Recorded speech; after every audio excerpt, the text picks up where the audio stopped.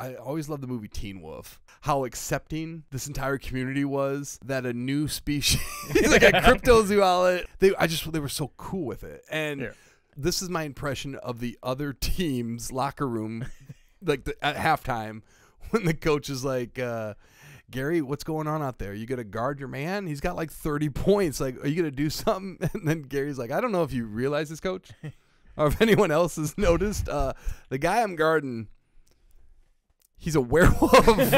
Oh, you want me to say more? This was a really groundbreaking movie for monsters. It makes sense because what are the three things when you think about werewolves? Silver bullets, full moons, and basketball. Like all werewolves play basketball. Everyone knows this opened the door for zombies to run track, you know, for mermaids to swim. And then my thing was, I was so proud of this. Vampires still don't play any sports because they suck. I like it.